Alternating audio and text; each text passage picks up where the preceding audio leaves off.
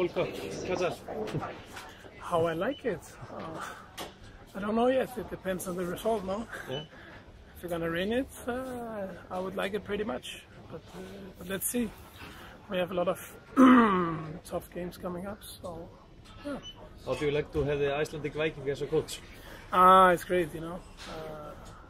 I think until now he has done a great job, and I have a lot of respect for him, for the way he's working and the way he's preparing all of us for the games. So yeah, I just look forward to see how skilled he is in the games. You went to Qatar last summer with Paris. How did you like it? Oh, it was great.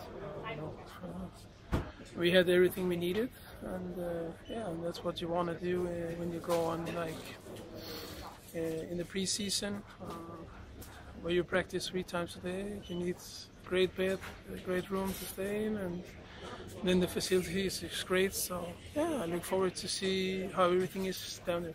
How do you rate the chances of the Danish team to win the tournament?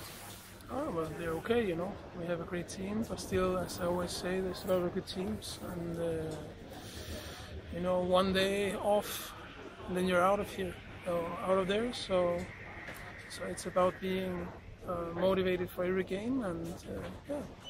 One last question: you play with an Icelander in Paris, Robert Gunnarsson. How do you like him? Oh, he's a great guy, funny man. Thank you. Welcome.